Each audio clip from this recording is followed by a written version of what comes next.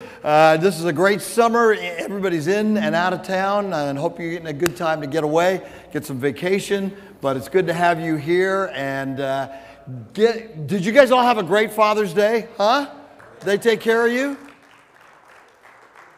Some of you aren't awake yet. You're not shaking, yes, one way or another. I bet none of you have on socks today with pictures of your grandchildren on them.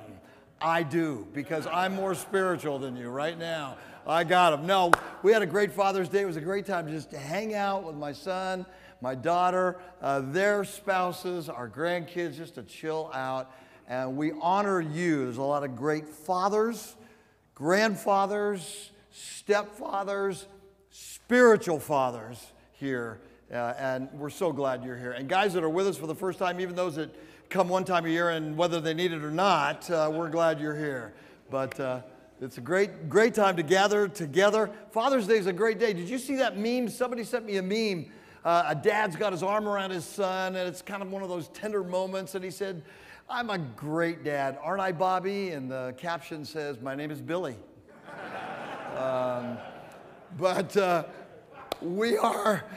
We are seeking to become great men as God defines greatness. We're growing. We're not perfect men. There's not a perfect man in this room. But we are called to know the God of the universe through Jesus Christ. We make mistakes. When we sin, what do? We run right to Him, because that's what the cross is all about. We ask forgiveness, and we're growing. We're better husbands, better fathers, better grandfathers than we were by the grace of God. So, all right, now let me ask you this, because we're continuing our study in the book of Judges. This is week 2 in the book of Judges. And how many of you getting a chance to read the book of Judges? Yeah, some of you read it? Good. You know, it's one of those books that the Church of Jesus Christ looks at and said, what is this doing in the Bible? I mean, it's one of the most violent books of the Bible. If you like war movies, you like the book of Judges, because that's what it is. But it is a crazy book, but it's a very important and timely book for us. So let me ask you the question, what kind of life do you want to live? Deep down in every man, there are deep longings, deep desires that we have. And I think that if a man taps down deep, he wants to live a life of significance. Not one of us woke up today and said, I just want to have a mediocre life. I just want to waste my life. Now, some of us just want to have fun. I get that. But deep down, God has wired us for deep significance. And the whole theme of the book of Judges is that unless a man has the proper king in his life, he can't live that life of deep significance. So the book of Judges is really why men need the king, the right king. And that's what this book is about. But you're going to see as we jump into it today that this has incredible applications to us. Now, Judges is the 7th book in the Bible. It follows the book of what? Joshua. And we know about Joshua, and you remember, let's see if I have that PowerPoint. Do we have the PowerPoint? Did we get it? There it is. We remember in Joshua, in the book of Joshua that we studied in 2022, that Joshua leads Israel to actually take the conquest of the land of Canaan, right? Moses led them out of Egypt. Joshua led them into the land to take and win the land of Canaan. And so Joshua's promotion, his strategy was to cut the nation in half. Go right through the center, up through Jericho, then go south, then go north. Was it a successful campaign? Absolutely it was. The Israelites grabbed the whole territory of Israel, but the fact of the matter is, it's just impossible when you think about what they did.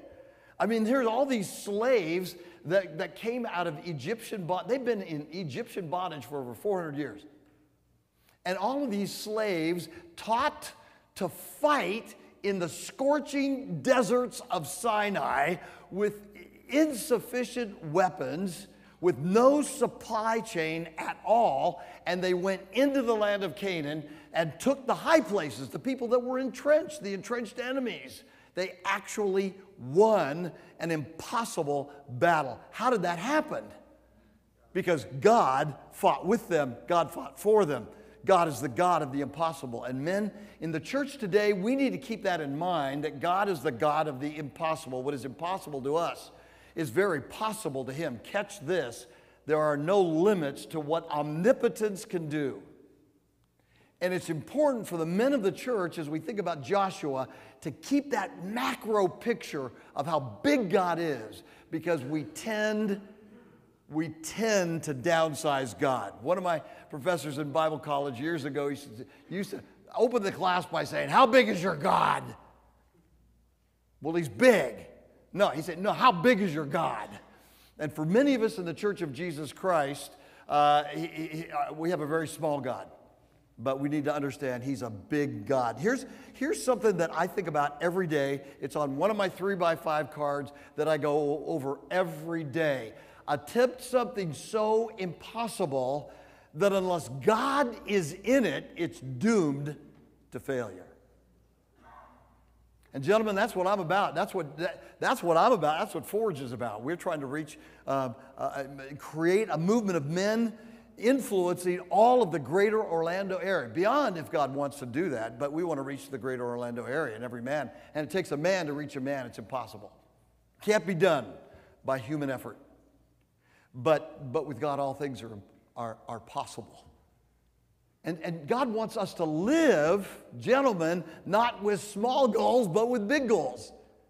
Young guys, you got to get that. God doesn't want you to live a life of mediocrity. He wants you to live a big life, and we're going to be talking about that. And so, as we get to Joshua, as we get through Joshua, we've got the land. Now, the question is, when Israel took over all of Canaan, did they really have all of the land? Did they have it all? Answer to that, no. They had the general territory, but they didn't have a lot of they got their tribal allotments. How many tribes were there, guys? 12 tribes. They got their tribal allotments, but did they actually have possession of all of the territory throughout all of Canaan? Answer, no. So now we're in phase 2. When we come to the book of Joshua, we're in phase 2 of the conquest. And the question is, you've got the land, but can you keep it? There's an apocryphal story about what happened to Benjamin Franklin after the Constitutional Convention. Some of you know what I'm talking about. In 1787, he walks out of the Constitutional Convention, and this lady said to Benjamin Franklin, "Dr. Franklin, what do we have? A republic or a monarchy?" And he says, "Madam, we have a republic, if you can keep it." He said, "Madam, we have a republic, if you can keep it." A republic is not easy to keep. It's not easy to keep freedom. And so now, when you get through Joshua, and Joshua's gone, and you come to the time of the judges, the question is, what did they have? Did they have a monarchy or did they have a republic? They had a monarchy, guys. They had a theocracy. A theocracy is the best kind of government that you can have. That is the rule, a monarchy by God. And that's what a theocracy is, and that's what they had. The question is, could they keep it? Could Israel keep it? The book of Judges is about, could they keep living as men, women, children, tribes, a whole nation that were really following God's covenant of grace? He made a gracious covenant with them. I accept you, Israelites. You're my people. And by the way, they were a special people in the sense that they were the conduit of Messiah to the rest of the world. So they had that very real sense that their uniqueness as a nation wasn't just for them. Did God save them out of bondage? Answer, yes. Did He save them for themselves? Answer, no. They were to be a conduit to the rest of the world. And as we go in and study Judges together, we're going to see there's direct parallels to us as the Church of Jesus Christ today. And that's why we need to keep that in mind. And so I want us to jump into it and take a look here. First of all, you've got your outline. Take a look. I got 3 points. It'll be easy. 3 points. 3 points in a poem. That's what all pastors do, right? So I got 3 points for you today as we walk through Joshua chapter 1. Let's take a look, first of all, at the exciting exploits of Judah and Simeon. Judah and Simeon. With the tribal allotments, Judah is the biggest tribe. Does anybody, this is a trivia question, you don't need to know this, but where's Judah's allotment? Anybody know where Judah's allotment? North or south? South. How big is it? It's the biggest tribe, and it's mostly in the Negev, in the desert.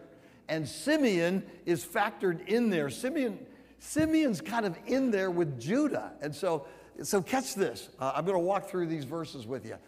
After the death of Joshua, the people of Israel inquired of the Lord, who shall go up first for us against the Canaanites to fight against them? And the word Canaanite is the overall term that you give to the different peoples that were living in the land of Canaan. But there's all kinds of them, right? All the ites, Hittites, Jebusites, Perizzites, all the ites. But in general, we can call them the Canaanites, all right? So the Lord said, Judah. I don't know how the Lord did it, but he communicated probably through one of the priests that Judah was to be the tribe to lead the conquest, chapter 2, phase 2. Judah shall go up. Behold, I've given the land into his hand. What's the promise? Judah goes up, take your territory, I've given it to you. Notice that promise, don't miss that. I've given the land into his hand. And Judah said to Simeon, his brother, come up with me into the territory allotted to me, that we may fight against the Canaanites. And likewise, I likewise will go with you into the territory allotted to you. So Simeon went with him. Then Judah went up, and the Lord gave the Canaanites and the Perizzites into their hand, and they defeated 10,000 of them at Bezek, was the name of the city. They found Adonai Bezek. Adonai is the word Lord. Lord Bezek, the leader, the human leader of that city.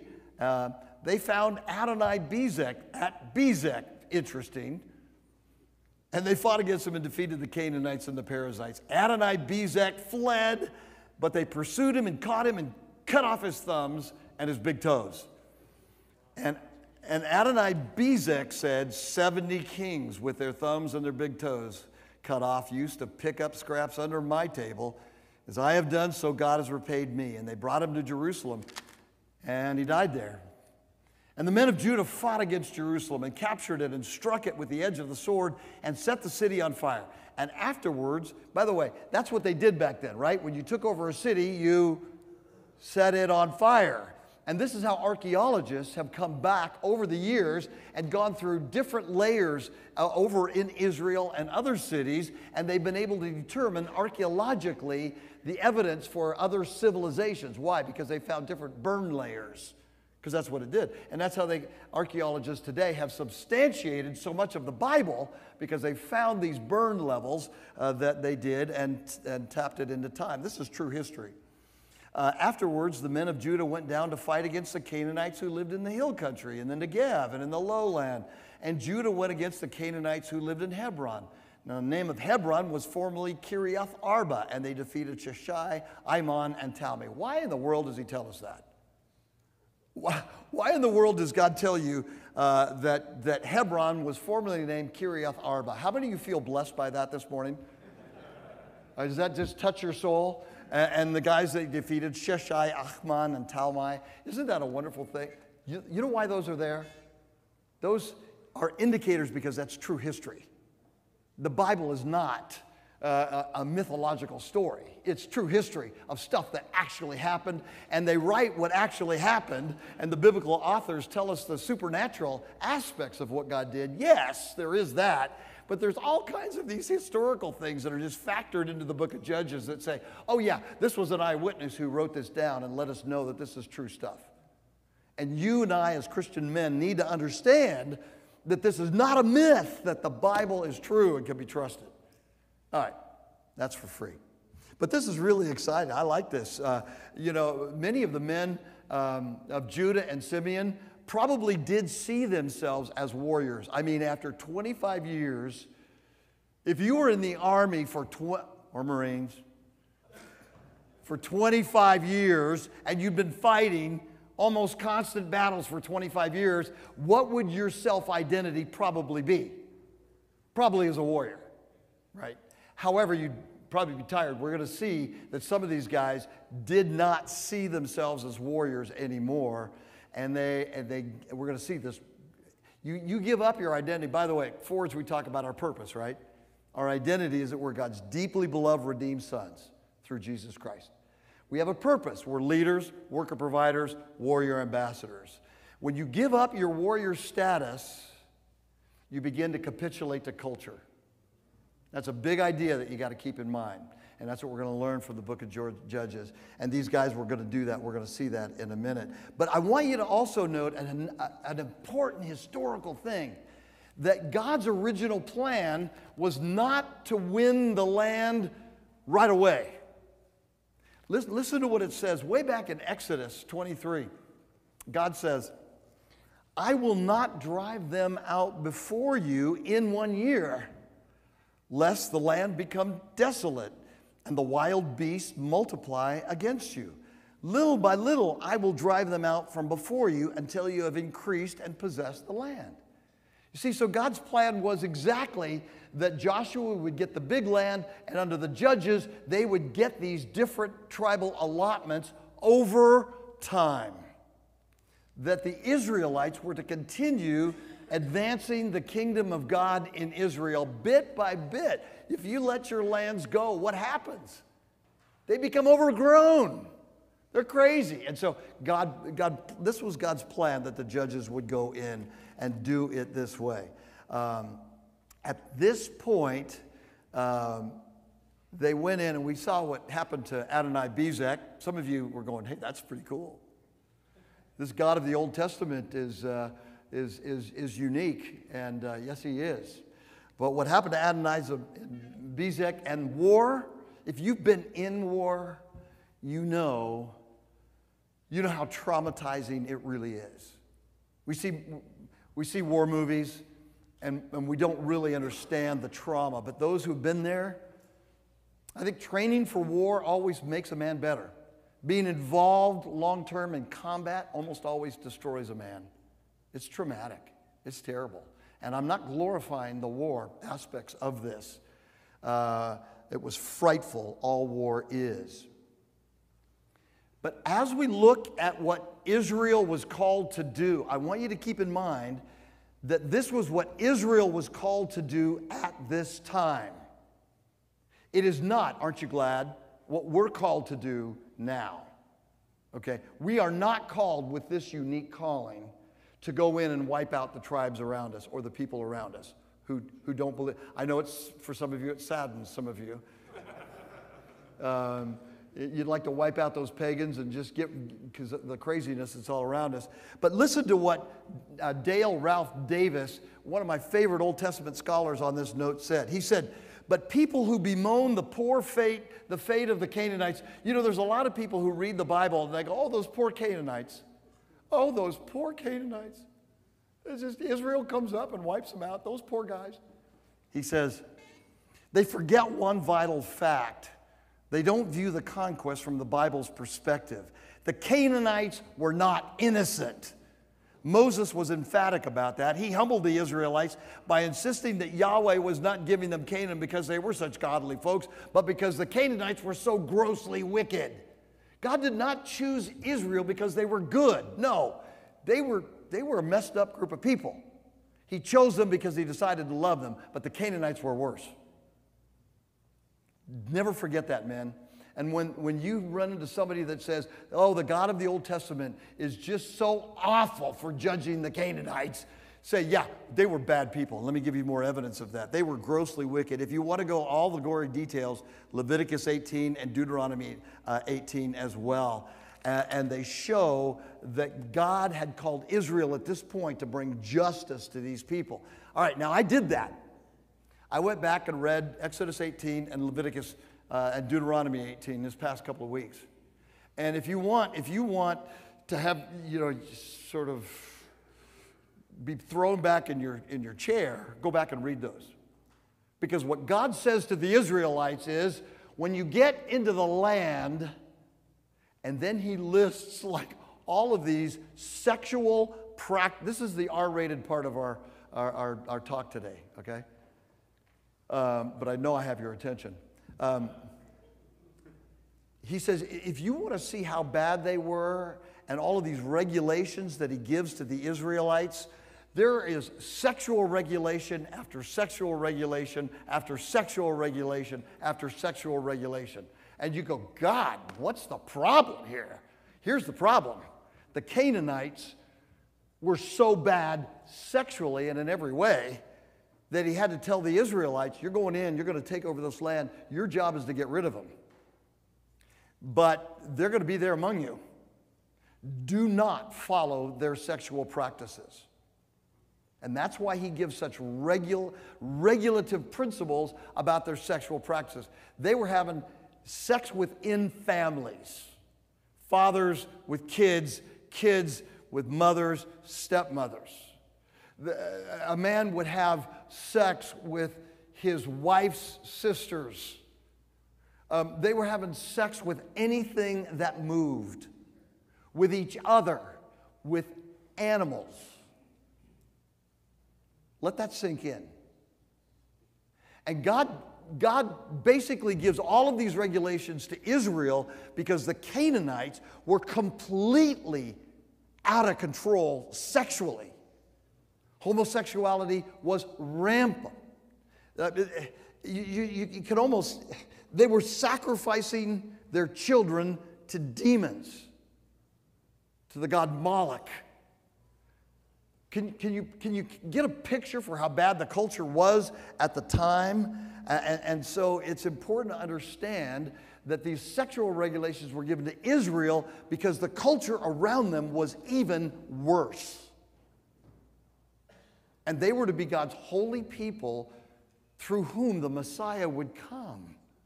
And so they were to be different and righteous so that the world could see the difference. Clarification, we are not called to this ministry of obliteration that was given to Israel at this time. You understand that, right? That is not the ministry of the church. Under Jesus Christ now, our King, we are not to go in and kill unbelievers. But that was the job of the Israelites back then.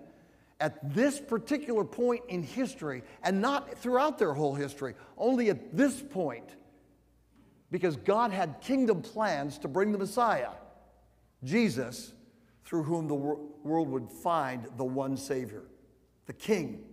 The Judges is written to say, hey, we need a king. You see, what's the verse in Judges? What's the key verse?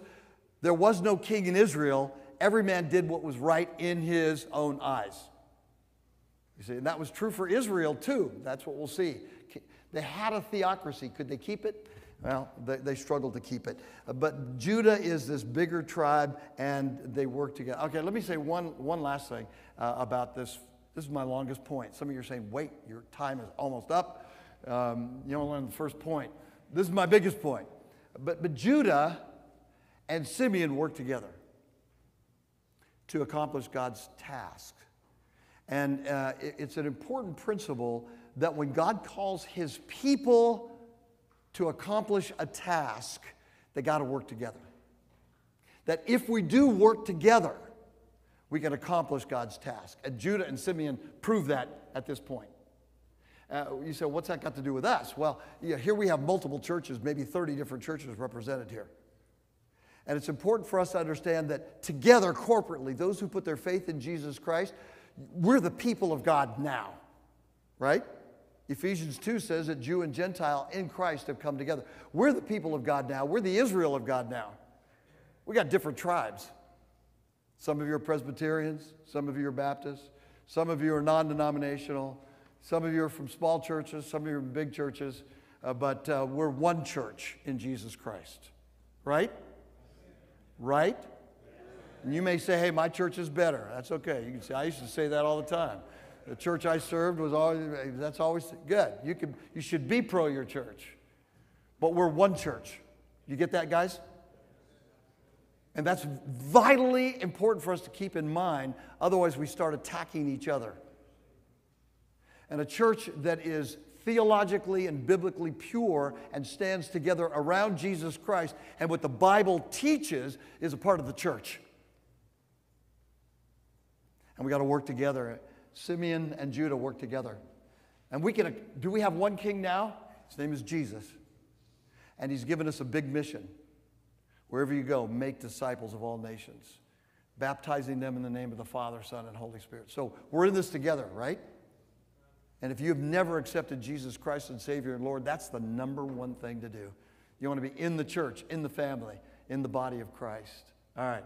All right, so I want you to understand the exciting adventures of being used by God. And it was exciting for those guys back then. Is it exciting to follow Jesus Christ today? It should be. Let me give you some more. Secondly, real people, real stories, real history. I love this.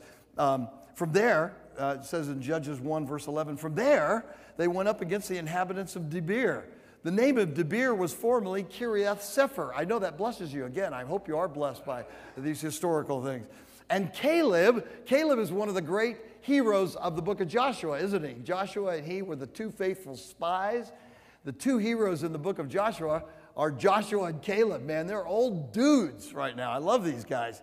So Caleb says, Caleb's 85, and he goes, all right, whoever attacks Kiriath Sefer and captures it, I'll give him Ashek, my daughter, for a wife. Holy cannoli. And Othniel, the son of Kenaz, Caleb's younger brother, captured it. Othniel, we're going to see Othniel soon. He's the first judge. We'll see him in a bit. And Othniel, the son of Kenaz, Caleb's younger brother, captured it. And so, what did Caleb do? Gave him his daughter for a wife. This is great. Hey, let me give you a truth. In history past, it was the dads and the moms, but mostly the dads, who sealed the weddings, who sealed the marriages. It was the dads who said, I've got to get a good wife for my son. But it was the father of the girl who said, yeah, but he's got to prove himself. I mean, this was a time when if you wanted to have a wife, you had to prove yourself. You had to be a warrior. You had to have a job. You had to prove you could put the food on the table. Young men, go get a godly woman to marry, but prove yourself that you can pay for her and that you can care for her and that you're hanging out with guys that will help you become the best husband you can be, right? So apparently Othniel proved himself. Caleb gave his daughter to him. And I love this. When she came to Othniel, when she came to him, she urged him to ask her father for a field. So she comes and she's going to marry Othniel. She says, now you need to go ask Dad for another field. Because, man, they put us in the Negev, in the desert area. We got to grow some crops. Did he marry a mild-mannered woman? Heck no. He married Caleb's daughter. Are you kidding me? Right? A warrior princess. That's who he married. That's who he got. And then I love this. And then she went to her father. She dismounted from her donkey, and Caleb said to her, what do you want? Have you ever had your kids come and you say, hey, Dad, I got a proposal for you. What do you want? Yeah. What do you want? She said to him, give me a blessing. Since you've set me in the land of the Negev, in other words, since you put me in a desert plot, give me also springs of water. And Caleb gave her the upper springs and the lower springs as well. So what we see in this unfolding, real people, real situations, the real need for faith and courage to go along and build this land. We see courage in Othniel, and we see it in this woman too. By the way, don't expect when you marry a woman today that you're probably going to marry a mild and mannered woman. They don't exist anymore in American culture. I mean, there's a couple of them, maybe. But we are, young men, you guys are in the era of a culture that has been pro-woman for the last 30 years. And we men need to be good, godly, strong leaders, but we need to understand we're not marrying pushovers, and we need to develop them and love them and not expect that they will do just everything we want them to do. Stage of life. All right, okay. Now, I'm not going to go into this next part, verses 16 through 20. I'm not going to go into that. But one thing I do want to say to you is that Moses' father-in-law, his name was, anybody remember? Jethro, not the Beverly Hills Hillbillies, but Jethro was Moses' father-in-law, and it's a fascinating note of history that we see in verses 16 through 18, that all of Jethro's family, the Midianites, say, we see God at work among you, and we want to be around you. So they moved in to Israel. They moved out of Midian, and they wanted to be where God was. I love that picture of really the Church of Jesus Christ, that our churches ought to really be doing life so differently that the world says, I don't agree necessarily with everything, but I want to learn. I want to be around you. You're educating your kids better. You're raising up better husbands and better women. That the church, that the pagans would look at us and want to be around us. Okay, so then we see that interesting thing going on, and then we see, now we begin to see the slide. There's great success, but when we get to Judges 1 verse 21, it says this, but the people of Benjamin did not drive out the Jebusites who lived in Jerusalem. We do see ongoing a bit more of success, but when you come down to Judges 1:27 and the rest of that chapter, we see, let's just listen real quick. Verse 27, Manasseh did not drive out the inhabitants of Bet-shan. Verse 29, and Ephraim did not drive out the Canaanites who lived in Gezer. Verse 30, Zebulun did not drive out the inhabitants. Asher did not drive out the inhabitants. Naphtali, verse 33, did not drive out the inhabitants. 34, the Amorites pressed the people of Dan back into the hill country. Do you see the picture? What we begin to see is that after the early successes, we see the perpetual failing of Israel. They did not keep on the warrior status, and it affected them. So what's the big picture? The consequence of covenant breaking is found in Judges 2. Real quick, just say a couple of things here. The angel of the Lord went up from Gilgal to Bochum, and he said, I brought you up from Egypt and brought you into the land that I swore to give to your fathers. I said, I'll never break my covenant with you. God says to Israel, I made a covenant of grace with you, and I will never break it. Brothers, this is something that Israel needed to take to heart. God called Abram, Isaac, Jacob. Later, he called them and he said, I made a covenant of grace with you. You didn't earn it. I will never break it. You're going to go through some tough times in life, but understand that God never will break his covenant of grace with you. In Christ, when he says he loves you, he loves you.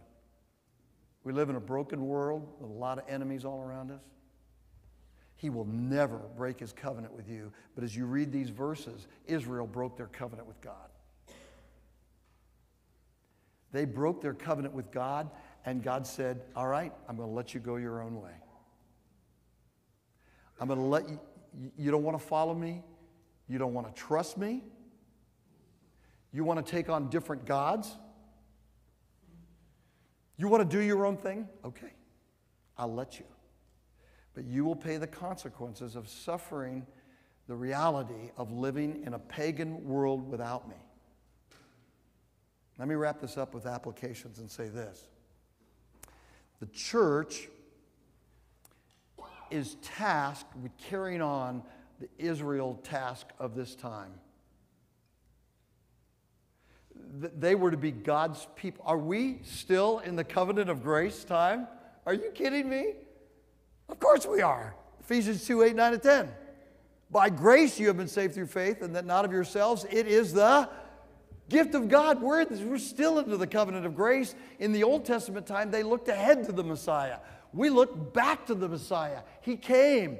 We're still saved by grace through faith in the Messiah. He hadn't come yet in the time of the judges. He's come. The tomb is empty, and so is the cross. But we, the church, carry on this mission to the world around us, not in going out and obliterating them with bullets or swords, but bringing them into the church by confronting them with the truth claims of Jesus Christ and Him crucified and risen again. We are the spiritual Israel now to carry this on. And we have to be careful because so often we think of the church of what Jesus has done for me. And what we need to think about is what Jesus has done for us. Too much of American Christianity is privatized and individualistic. Too many of us and too many churches say, what has Jesus done for you? You. So we think that God just wants to make God is my cosmic genie that just wants to make my life great. No pain, no suffering. God's my name it, claim it genie. Just rub the bottle, ask for what I want, and he gives it to me. I don't find that in the Bible. What you find is that we have the distinct privilege of being the people of God, redeemed, forgiven, loved, and given deep significance to take the gospel to those around us.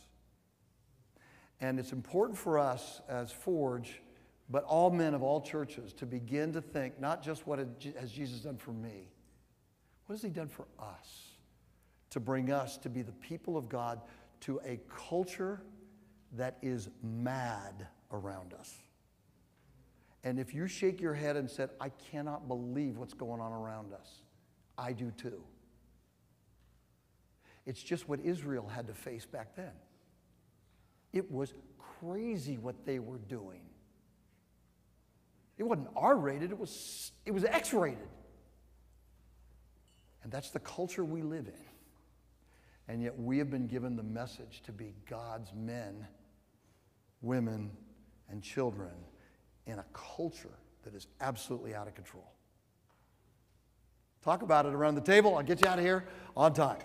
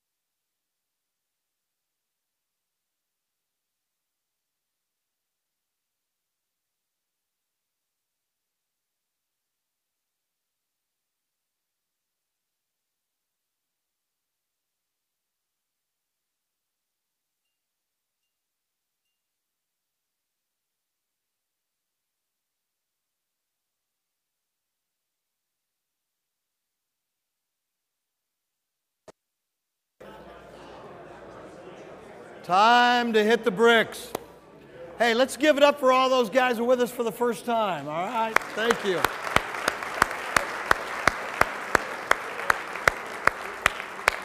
We are glad you are here, guys, and the dialogue continues.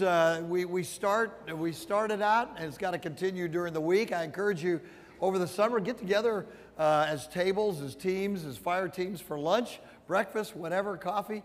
Continue to talk about these things, encourage each other, pray for each other, and get to know each other even better. And so we have deserted on a desert island. I mean, he was deserted there for years. And finally, a boat pulls up. They find him, and they rescue this guy. And before they get him off the island, the guy looks at him and he says, "What are those three structures?" He says, "Well, that's my house over there." He goes, "Well, what are the other two?" And he goes, "Well, that's my church." He goes, "What's the other one?" He goes, "That's the church I used to go to."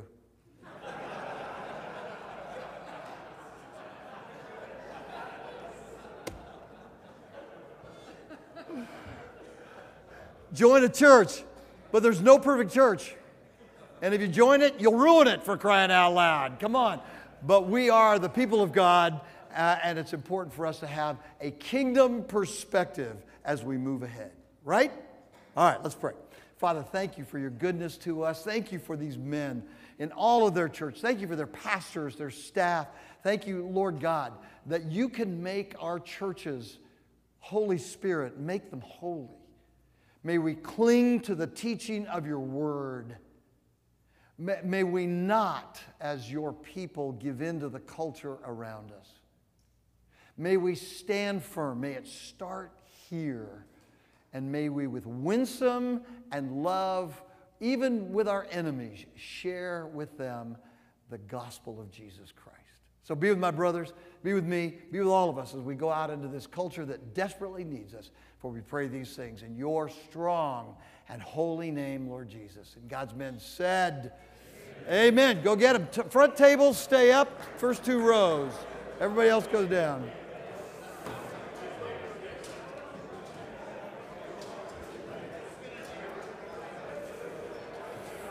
Oh, I appreciate you doing this. Thanks for bringing all that stuff. No problem. Hey, I'll touch base with you on Wednesday about Yeah, tomorrow. Great message. tomorrow. Thanks, brother. Appreciate you.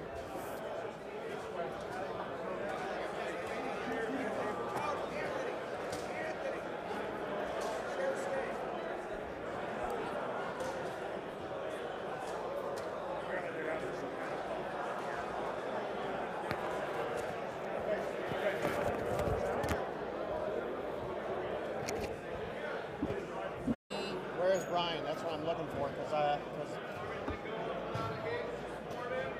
No, but yeah, it did. See, that's the public.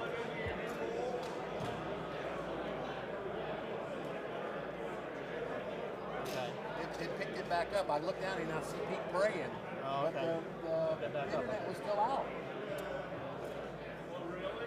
It was coming in and out. So we got 90% of it. That wasn't my fault.